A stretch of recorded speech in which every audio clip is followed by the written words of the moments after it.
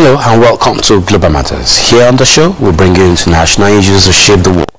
Issues of global agenda that determine our national and common interests, especially our interests in Nigeria. My name is Tunde Alabi, and thank you for taking the time to join us on today's program. Let us quickly inform you that the Ukraine war and indeed the country has marked 100 days of the Russian invasion of the Eastern European country. However, that's not what we're looking at the show today. When we come on again next episode, we shall be taking a look at 100 days of the Russian war in Ukraine. But for today, we are looking at the high rate of high killings due to religious intolerance in many parts of Nigeria. This has become a huge concern to many people in and outside the country. This alarming phenomenon is further heightened by the recent extrajudicial murder of Deborah Samuel, a 200-level home economics student at Shehu Shagari College of Education in Sokoto State, northern Nigeria. Deborah was accused of blasphemy. On Thursday, the 12th of May 2022, Nigeria and indeed the world held their breath in shock. So it was some young religious fundamentalists parading and students flogged and stoned to death this 22-year-old Christian student in the most horrendous manner, even as they set a body ablaze. They even recorded and uploaded this barbarism on social media. There have been similar extrajudicial murders in the past. A 75-year-old woman, Bridget Agbami, a Christian and a trader at Kova Wambai Market in Kano, Nigeria, was beaten to death by irate youth after accusing her of blasphemy against Islam. Mrs. Eunice Elisha of the Redeemed Christian Church of God, Kobo Abuja, was also killed for preaching in the name of Jesus Christ. Another Christian and carpenter at Kakuri area of Kaduna Metropolis, Emmanuel Francis, was mobbed and stabbed several times by some Muslim youth for failing to observe the Ramadan fast. In 2006, Florence Shiku, a school teacher in Bauchi, was killed because she told a student to stop reading the Quran in class while she was teaching English language. She was accused of blasphemy, and the punishment is murder in cold blood. Certainly, such acts do not speak well about Nigeria. In order to bring this acts of religious intolerance to global attention for action, the chairman of the UK Parliament All-Party Parliamentary Group for International Freedom of Religion and Belief, Shannon, was in Nigeria as part of a fact-finding mission and a call to action against religious killings and intolerance in the country. I caught up with him and had this exclusive interview on the All-Party Parliamentary Group for International Freedom of Religion and Belief.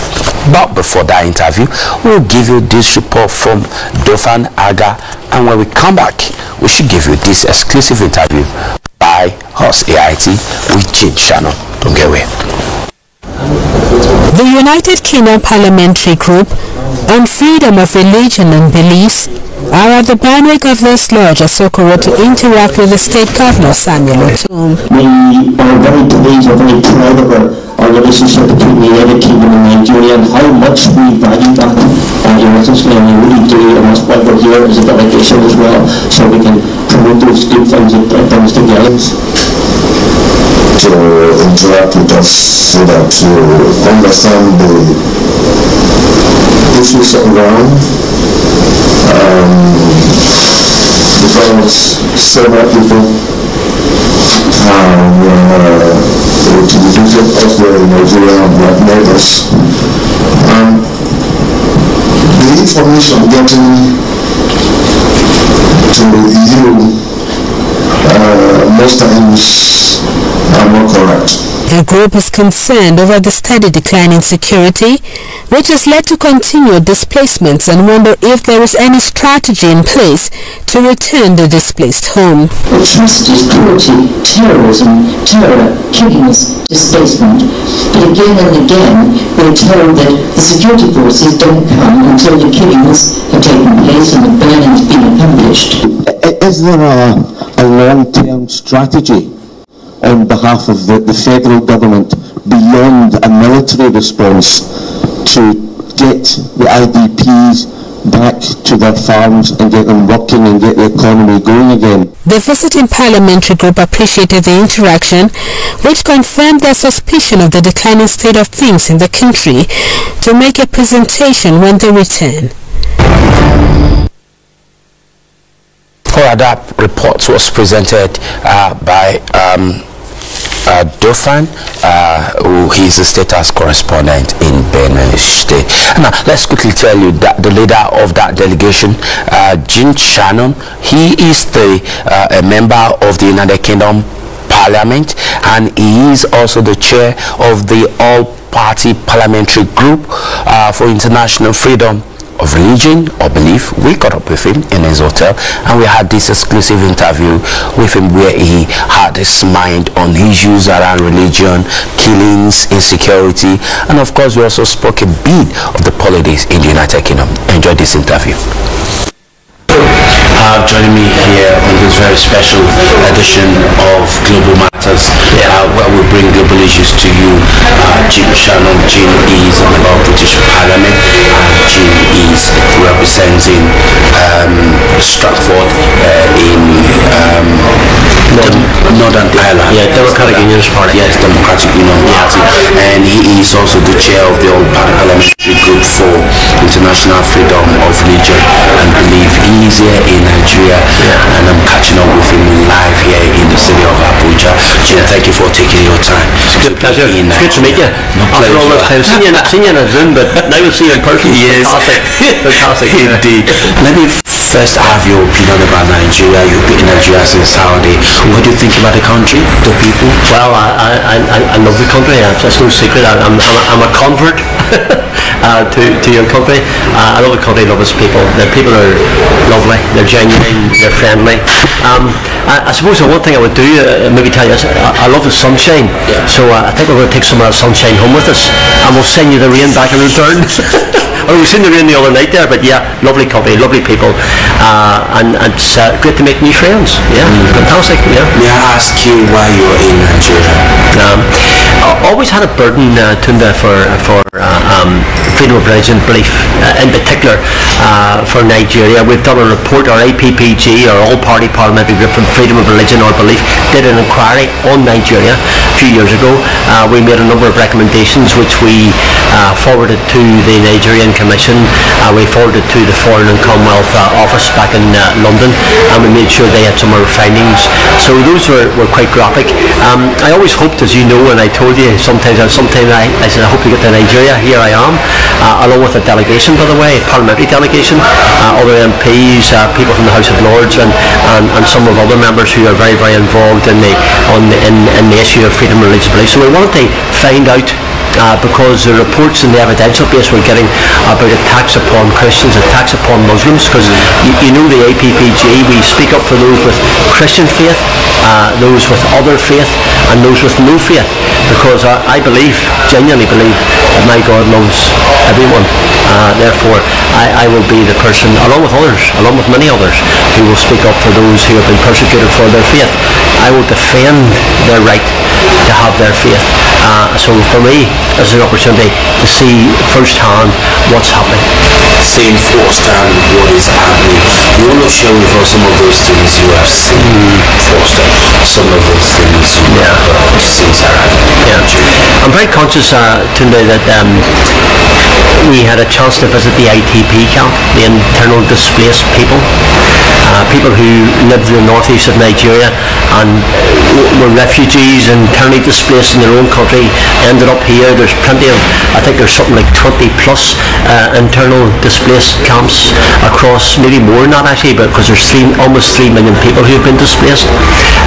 People of a Christian faith and those of a Muslim faith. The camp we went to on Sunday was a camp where both religious views are in the camp. And by the way, they're living okay together in the camp.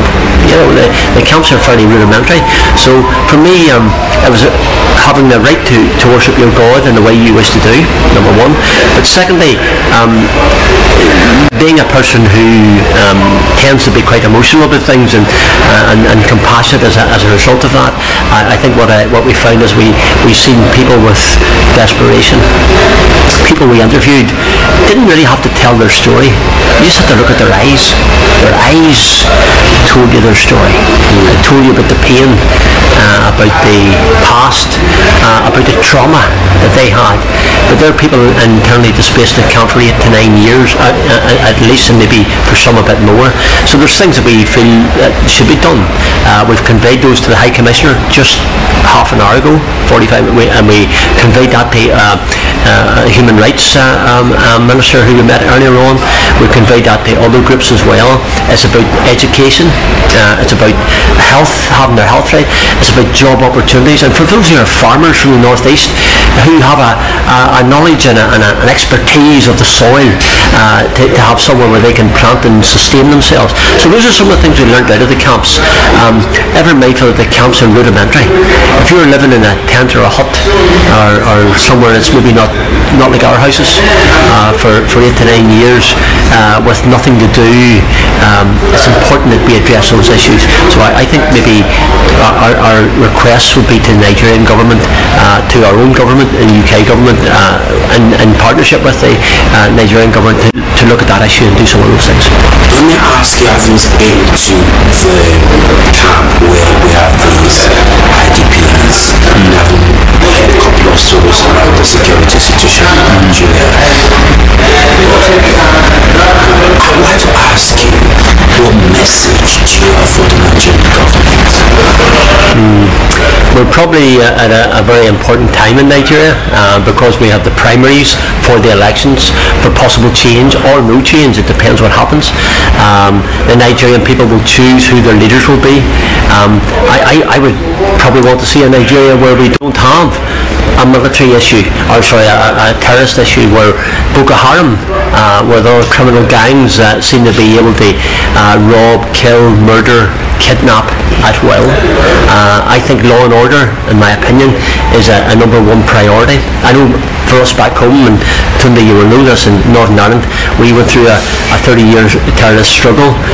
The British government sent in our British Army, which I served in, to help to control that terrorist situation, and did so. So I believe the duty of the Nigerian government is to its people to protect them, number one. Secondly, along with that, we have to address the issues of poverty, of land situations. We have to address the issue of water rights.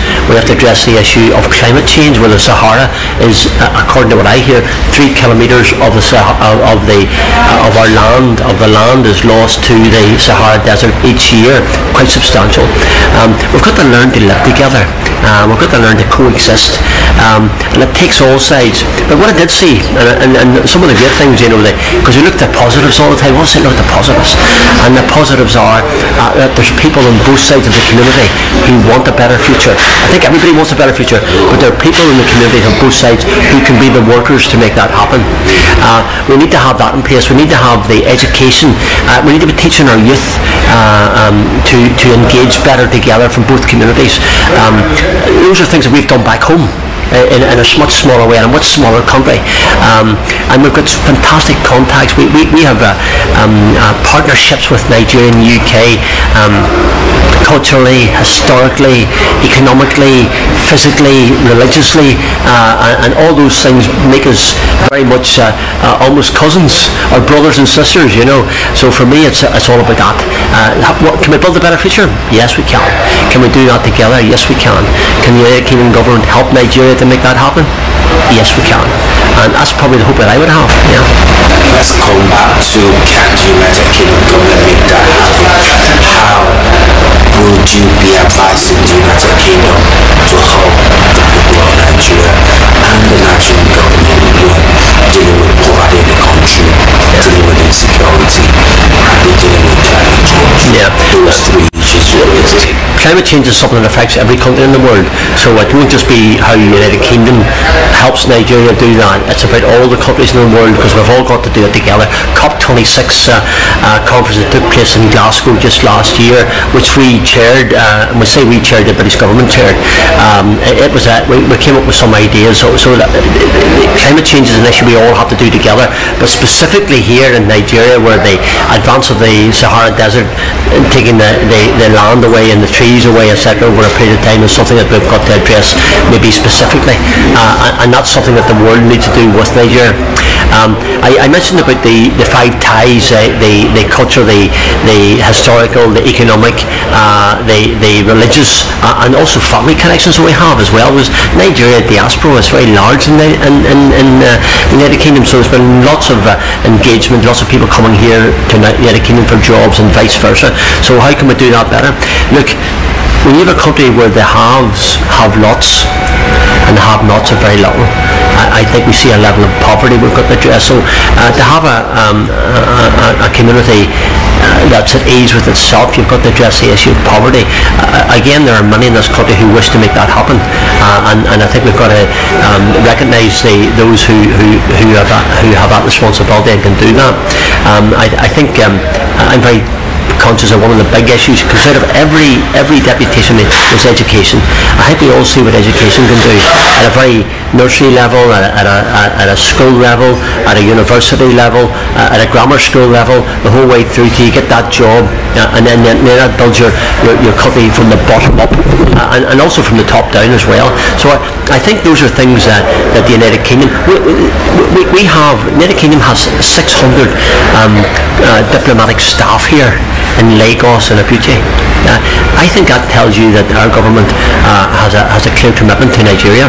I think it's the biggest, one of the biggest delegations that the United Kingdom have anywhere else in the world. So there's a special relationship here.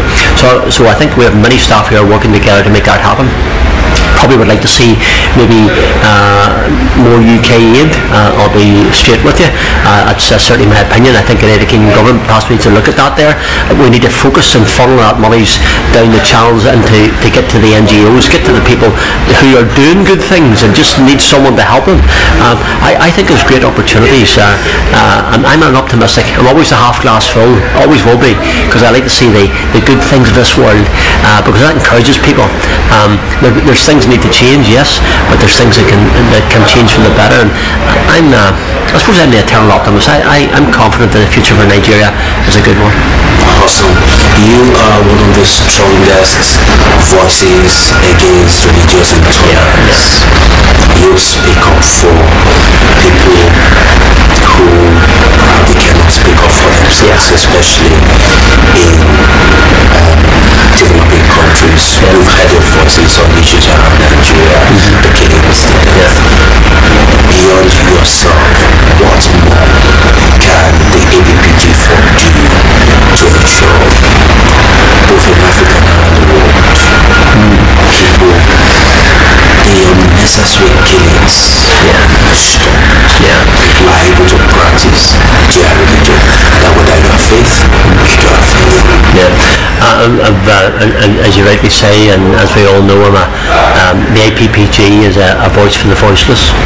And there's people we speak up for we may never meet, although I met some of them on this trip, so I have to say that's one of the good things. We're very fortunate to have a really good background staff who help the APPG. We're the biggest, I think certainly one of the biggest, if not the biggest APPG for freedom, religious belief, for 156 members. That's one of the largest APPGs in Westminster. It also tells you that there's many people from all political parties coming together with one focus, one aim, one target, one thing to do. So I think this trip educates us as members and what the real issues are. And when we see the real issues, then we can then transfer them into questions to the Foreign and Commonwealth Development Office, to the Minister directly. I've learned lots of things today, over the last few days, that I can use and will use in Parliament. So can we do more? As a Christian and as chair, very privileged to be the chair of the APPG for Freedom Religious Belief. For me, it's all about how we can help people. life's always been for me how we can help people. I'm very privileged to have this position. So for me, I use all my power, all my energy, as long as my God gives me that energy, on behalf of all the people of all faiths across this world. We made representations today for those with no faith, and that's Mubarak, who's a humanist, and we've been encouraged by what the Nigerian Human Rights Commission is doing in relation to it, and I think we do hope that we will see some movement on that, on his behalf and on behalf of his family. We'll see how that works, but there's lots of work being done behind backs. I find us wanting when it comes to speaking up for those of Christian faith, other faiths, no faith in Westminster. I'm just so pleased that my God has chosen me for that task. Awesome. About the last question, two more questions together. Other question is this: for people who are fleeing the crisis in Nigeria, in another part of Nigeria, they have successfully made their way to the United Kingdom. They sometimes have difficulties with either getting asylum. You see some of those challenges. Is there a way, having seen some of these problems, and people finally make their way to the United Kingdom, and they are faced with very serious, difficult problems, claiming asylum, so refugee, fleeing the crisis in Nigeria? Any message to either the Home Office, the UK government, in helping people that are fleeing some of this crisis and not make their way to the United Kingdom, but having difficulties with their asylum claim? Yeah, first of all, we met some of those who have fled northeast Nigeria through the IDP camps and others as well. I think we're aware of their stories. Firstly, many of the people we met over the last few days here want to return to their homeland, back to the northeast. They want to cultivate their land again. They want to educate their children. They want to work there. They want to live there. They want to live there in peace and security, of course. But those who have fled further afield, and many Nigerians have been educated to a very high standard, for instance, doctors, scientists, and they've went across the world and located to other places. I think the United Kingdom is always willing to give asylum to those who have fled because of religious persecution, who have fled because their lives are in danger. I think the United Kingdom has always been a home for Nigerian people. I think the British government have no intention, in my opinion, of stopping that. So those who claim asylum, I would hope that our immigration staff will be sympathetic to their circumstances, and that they will in turn help them to gain the asylum that they want. If they don't want to return to Nigeria, that's their choice, but we should be trying to help them. Thank you so much. The last questions I'm going to have. There are Nigerians that are following up on what is happening in Westminster, the Partygate, the Prime Minister's Partygate. This is my last question. Where will this end? For the Prime Minister. You've chosen a topical one for back home. No secret that I was particularly unhappy with that, as many others were. It's no secret that I lost my mother-in-law to COVID whenever we followed the rules. No secret. My mother-in-law died in 5 days due to COVID. We didn't get her home in a close coffin for 12 days. We had a funeral where 25 people only were allowed to attend. We followed the rules. So did 156,000 other people in the United Kingdom, probably 160,000 now. Almost 4,000 were people in Northern Ireland, in my region. So the issue of the Prime Minister's indiscretions are clear, and he has been fined. and some of those cases have not been proven against him. It's not up to me what happens to the Prime Minister, because I'm not a Conservative member of Parliament. The Conservative Party members are the people who make that decision. Nobody else can make that.